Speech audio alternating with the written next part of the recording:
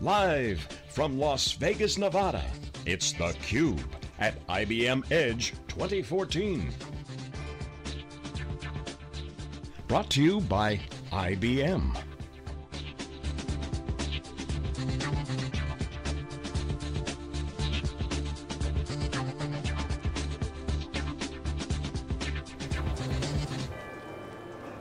Good afternoon from Las Vegas, everybody. This is Dave Vellante with Jeff Frick, and this is theCUBE, SiliconAngle's flagship program. We go out to the events, we extract the signal from the noise. We're here at IBM Edge. This is day one.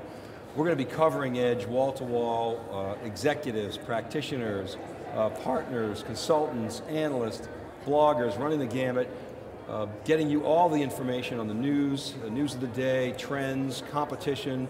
Jim Larsen is here. He is with the comms and the storage division of Intel. Jim, welcome to theCUBE. Thanks, Dave. Communications and storage are coming together. Yes, they are. You're seeing it all over the place. You're seeing it in converged infrastructure. You're seeing it in this whole software-defined meme. So tell us, what's new with Intel and what's happening in your part of the world? Well, on the networking side, we're really engaged with IBM to deliver some new technologies around SDN and NFV. As the customer base is really meeting the physical limits of their network, and everybody wants to be able to migrate jobs around quickly, so this whole terminology of software-defined X could be infrastructure, could be storage, could be networking. They want to be able to migrate those jobs around quickly and effectively, and so really both NFV and software-defined networking are coming out in the market and giving the practitioners those tools that they need to be able to migrate jobs quickly and be able to use their policies and procedures so that, if your data isn't supposed to interact with Jeff's data, that it won't, and you can then quickly migrate it around so that it changes. Why software defined and why now? Is it that we're now at a point where compute power is so plentiful and relatively inexpensive, or are there other factors driving it? What are the big drivers? Well, it's one, because the networks are getting much larger and they're getting flatter. Okay, so it used to be a very tiered structure where you went to aggregation layers and then you went to end of row switching and routing. North-south. Yes, yeah. And so now we're going wider and wider, so we're maxing out on the physical limitations of like VLAN IDs. You only had 4,000 of them. And people are just running out of that space. Those are architectural limitations that now the industry's bumping into. Yeah, okay. And two, just this whole idea of I want to change things quickly, right? Before, people didn't want to change things very quickly. So how do you do that? And you need the tools, and NFV is really a prime example of being able to give those practitioners the tools to do that quickly.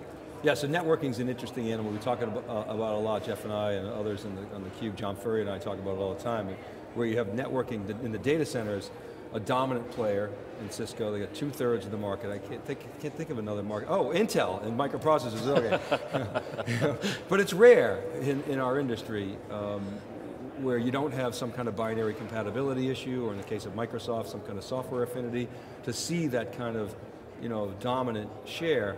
And now all of a sudden, software defined, it brings this whole new innovation. It's creating innovation on innovation, and the incumbents are innovating, and the startups are innovating. It's a very exciting time for networking, isn't it? It is.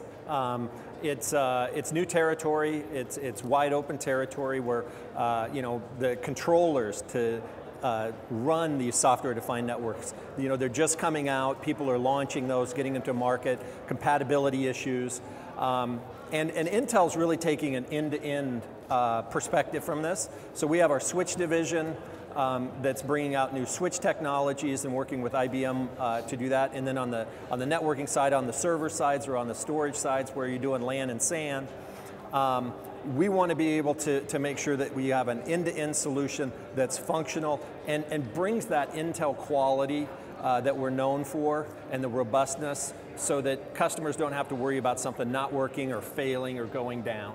As the controllers come out so that they can manage those policies and procedures, we want to make sure that everything interoperates and it gives you that. feature set. Talk a little bit more about what's going on with IBM. I mean, obviously in the old days, IBM was a networking giant, and then the industry, thanks to you guys and Microsoft and others, changed dramatically. IBM made an acquisition of Vellante. I believe I'm correct in saying that's going over with the Lenovo deal. You have a lot of shuffling of the deck in the industry. HP buys 3Com, and then you have a bunch of startups coming out, and now this whole software defined. So, given that Lenovo is now sort of IBM's new steward for things like Vellante, what are you doing with IBM? Is it in part sort of extending that piece of the business, and are there other activities going on? I wonder if you could help us squint through that.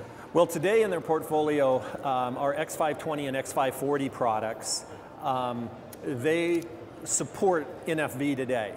And therein lies one big question. If you want your 10 gig network to run at true 10 gig, you need some sort of technology there that's going to enable it. If you don't have some sort of offload or support for that, you're going to be running at 3 to 4 gig, where everything is going to be pushed off to the processor, and the processor is going to have to process those packets.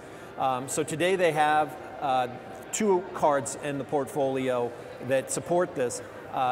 They're going to make some announcements later this year on 40 gig products that are going to talk about how they support this, all instantiations, all implementations of VXLAN, NVGRE, GRE, all of the different ones that are coming out, again being a green field where people want to define things maybe a little bit different to add value.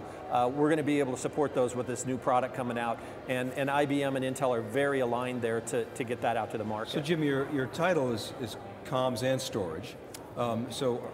How are those, I talked at the top of the spot, I talked about convergence, those things coming together. How much are they coming together in your world, or in your activities, in your outreach to the market? Are they still largely separate, sort of solutions and product sets? Well, they are coming together, and a lot of people want to be able to connect to whatever storage device. If you think about how this software-defined infrastructure wants to move, and maybe you want to be connected when your network's connected up to be connected to fiber channel, and maybe Dave's here, or Jeff's here, wants to be connected to fiber channel over Ethernet. And you want to be able to switch that. You want to be able to turn those knobs, and you don't want to have to physically go out to the systems and do that. You want to be able to control that from one system and say, this is how I want it set up in my policies. API call would be nice. Yeah, exactly. So there's how storage is kind of coming together. Intel also has some other technologies that were coming out with DPDK that's accelerating traffic, and that traffic in storage platforms that's going to come out this year as well. Again, if you want to run some of those new technologies and you only want to have it applied to certain people under an SLA, right? You want to be able to set those policies so that only that runs in that environment. So you got some pretty interesting disruptions going on. You got what you described as this sort of hierarchical, hardened data center. I called it north-south. You've got the SAN, which, talk about hardened, I mean, that's been decade plus, more than, it's been a couple decades now where that's been hardened. And you're starting to see all this software-defined stuff come in, and unravel is not the right word, but certainly disrupt it. We've also seen function get away from the server for years, out to the SAN, for example. Now it's starting to come back. Stu Miniman coined this term, server SAN. This idea you got a bunch of disk drives in the server, and then you connect them up, I don't know, through some high-speed interconnect, whether it's Ethernet or whatever, let's assume it's Ethernet. And then you're pooling that capability. So again, another example of convergence. When you talk to your partners and data center customers, are they seeing that? Are they driving that? Are they embracing that? Does it scare the what out of them? What are you seeing in the marketplace? Because you see it all. I would say that a lot of people are looking for improved performance, and they're looking to put in flash drives where they can get that better performance, and where they can maximize their return on investment to be able to put that in. A lot of these vendors are looking at other technologies right now today to maybe make interconnects that are very quick and very fast, and I think Intel's got some products on a roadmap to try to address that coming out shortly. But fast connections to tiered storage, and then how that's going to play out. In the keynotes here, they talked a lot about having this elastic storage environment where you're going from flash to drive, spinning disks to tape backups and so forth. I mean, Intel's obviously got our own flash department and products that we're rolling out there, our SSDs as well. Do you care if the world goes, I mean, I was sort of joking with Andrea that you guys are arms dealers. I mean, I hope that's not a pejorative, but it's true. You sell to anybody. I mean, the only guys you don't like are your direct competitors, right? I mean, otherwise, you're friends of everyone. You're trying to advance the ecosystem, you contribute to open source, you're spending money on R&D, you work with virtually everybody. So, when you think about sort of how this industry is evolving, you hear all about cloud, you guys sell into the cloud, you sell into the public cloud, the large internet providers. Do you care which way the industry goes, or do you not? Or in other words, do you design products specifically? Do you make bets? Do you have to make bets internally, or does it not matter to you guys in terms of which way it goes? No, it's very important, and we do make those strategic investments into what we think is going to happen in the future. And where we see things. And then of course there's trends. With each launch of platforms, there's always a trend. And we understand those trends pretty well. The cloud guys, even the telco customers, they tend to push the envelope first. And they'll roll out new technologies and bring those to the market. And then from there, you start to roll over to the enterprise markets and so forth. And so, right now, all of these technologies that we're talking about, NFV, SDN, and storage, I mean, we're on the cusp right now of a very big deployment around the world with vendors trying to push out some really new technologies. And they're trying to bring their costs down, and they're trying to bring great flexibility. There's companies, for example, like Netflix and other these service providers that are trying to push more and more content to the edge of the network. And by pushing more content to the edge, they don't bottleneck up their whole data center, right? They're pushing it out to open it up to everybody. And so this is where we've put a lot of strategic dollars, and we've kept our ear very close to the ground about what they need and what kind of software technology they need built on top of that hardware to make it work for them. Because you got to make both of them work, otherwise you don't have a full solution. So is it, when you make these bets, you obviously, you're making bets on hyperscale, you're clearly a player there. And we're starting to see that bleed into the enterprise. Is what happens in hyperscale a harbinger for what will happen in the enterprise?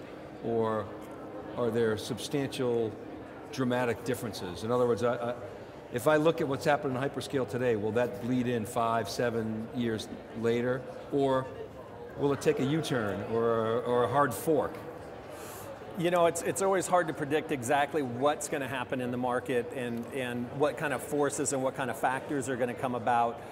We look at the trends and we try to make branch predictions off of what we've seen in the past and where things are going to go in the future.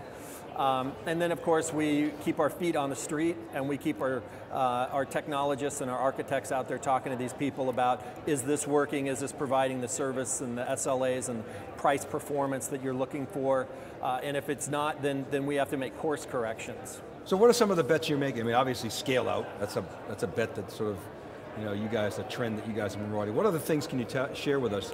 Bets you're making that you think are going to pay off, whether it's in the enterprise or emerging application markets and other spaces within networking, or anything you can share? I would say that right now network functions virtualization is one of the large investments that we're making right now within our division. And network functions virtualization is all about trying to use common x86 hardware to run jobs and functions, and it's really targeted at the telco market. And this environment has, very classically been a very tiered, very structured, very hardened environment. And these are people that don't change often. They make investments every 7 years or so. And as they get ready to do their next deployment, they're looking at network functions virtualization and running these jobs, whether they're switches, routers, load balancers, all on common hardware. Does that software provide them the 4 nines, 5 nines, or 6 nines that they need for the reliability to run in their environment? And these are the kinds of things that they're evaluating right now and that they're testing in their labs. So in thinking about your business over the next, let's say, midterm is 12 to 18 months, is that fair? What are the things that we should, as observers, should be looking at as indicators? What are the objectives that you have, the goals, sort of milestones at a high level? I know you can't share, detailed plans, but things that we should be watching as sort of outsiders, as indicators that you're moving in the direction that you want to go. Well, that's sometimes pretty hard for an outsider to look at because so many of these cloud and comms providers are pretty tight-lipped with their products and what they're running. I mean, right now I'm a Verizon customer and an AT&T on my cell phone, and I don't know what they're running in their data center, right? It's hard to know that. But those are the indicators that we'll be looking at as they're going through their transformation and the transformations that are going on in Europe and in Asia. We're going to look at how well we're doing and supporting them with what they need and at the cost point that they need. So that's market share. That's a market share measure. Other things, other innovations that we should know about that guys are? I think we've got a platform launch coming up. I probably shouldn't talk too much about that, but it is coming up, and the success of that platform launch, as there's going to be a lot of products around that, and a lot of technologies that's grouped in with that platform launch. Well, when you guys do platform launches, it's the whole ecosystem. Exactly. It's not just a, hey, here's a little product. It's deep. You guys got your tentacles everywhere. So, all right, Jim, well listen, thanks very much for coming on theCUBE. Really appreciate your perspectives and educating us on your business. You bet, Dave, thank you. All right, keep it right there, everybody. We'll be back with our next guest. We're live at IBM Edge. This is day one. Dave Vellante with Jeff Frick. We'll be right back.